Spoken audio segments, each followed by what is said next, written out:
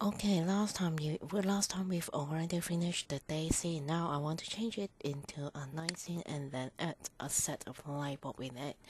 So I go back to our 3D cinemas. I change it back to perspective and turn off the show say frames so that I can see more. I'll delete the skylight, and also I change my renderer into Arnold because we use Arnold to create a night scene. And also I go to environment, right click to clear the background picture, click it again to apply a new one because I have a new background background picture as a night scene. Okay, which is in dark blue with some cloud on it. Okay.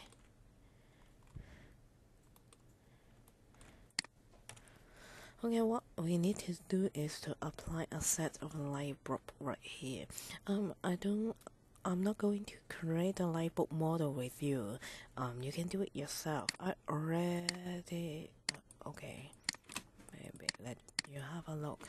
I already create one in a separate file. You can easily use love as same as your tree to love a light bulb like this. Okay. I merge it into my scene, and then I use middle mouse to click my perspective view, click that to help me zoom in. Okay, this is my light bulb. Is that to zoom in? Okay, I'm not going to model it with you guys. You have to do it yourself. I press F4 to let you see the outlook of it. I open the group and select the bottom part. You see I use live to create. If I turn it off, it's just a simple spline like this. Okay, and then I close the group.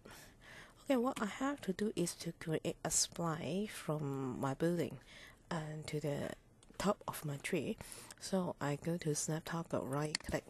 By default, it's the tools will help you stick to the grid poles only. I also turn on vertex so that after I turn on the snapping, the computer will help me snap to some vertex of my 3D models.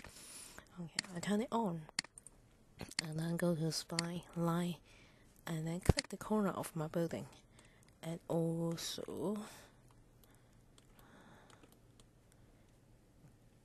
click the top of my tree, right click to finish my spline. You see which is a 3D object, a 3D light, because I've turned on enable in renderer and enable in viewport. I go to modify a light vertex, select this vertex, I turn off snapping, right click Bezier, this one, right click Bezier, and then I can find the handle. I go to from view. Okay, I can move it a bit downward. Okay, after I finish, click it to turn it off, and then select my light bulb. Use tools, align, spacing tool, pick path, click this display. Select the number of light bulb you want, and also you can click follow to let them have some direction changes. And I want to mention about the starting offset and also the end offset. By default, which is 0, that means the light bulb will stick at the starting point and also the end point of your supply. You can increase this number so that to give it some margin. Your light bulb won't be stick at the starting point, and also won't stick at the ending point of your supply. Okay, finish, and then I click apply. Okay, for the original one, if you don't need it, you can just hide it or delete it. Finally, I want to set up material with you guys. I go to material editor, and then Arnold standard surface, I drag one of it, drag two out, 1, 2, and then one is in green and one is in red. Emission information I need.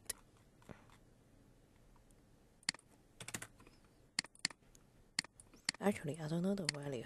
You can try it.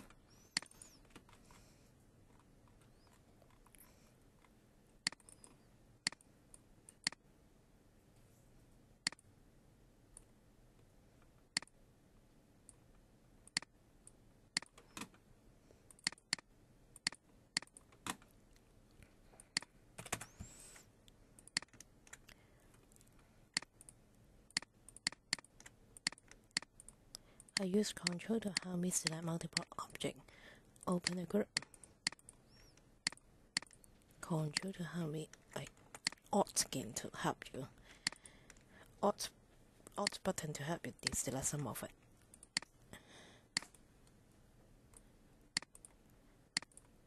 Okay, this is the green one.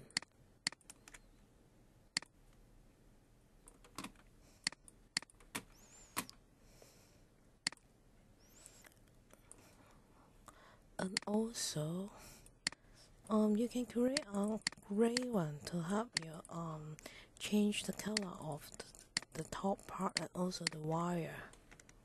I mean the color.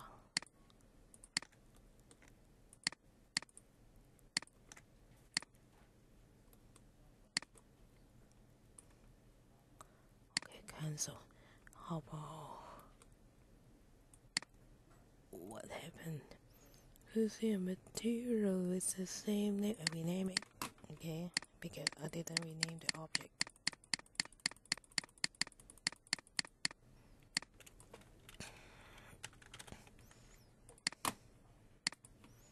Okay, finally I select this line, enable in renderer, enable above in viewport. Give a light to my scene. Arnold, I just simple click. You can change the intensity and also the color of your light. Okay, let me try. It's already been grown. If you don't want to see the reflection on the ground, you have to create a material for your ground.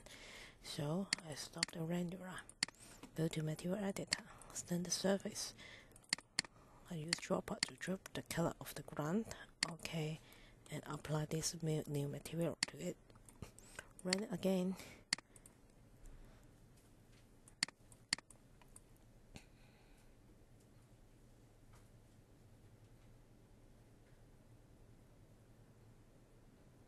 Okay, cancel. And then I go to material editor. Remember to turn off the specular to give it a 0.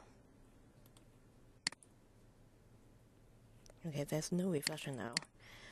Okay, what I want to introduce to you guys is in the render on a render view. Normally your view should be like this. If you click this gear, you will find there's a panel open right here. You can add a lens effect. There's different kinds of lens effect you can try. Okay, I just give a strength to it. You see, it will be grow. I don't want to try the numbers with you again. You can experience it. Try to update this number and also the intensity of your light and also emission, the emission value of your light bulb to have a better effect. After you finish everything, please save this file, save image, and save it to the render output and submit the whole project to Moodle. Thank you.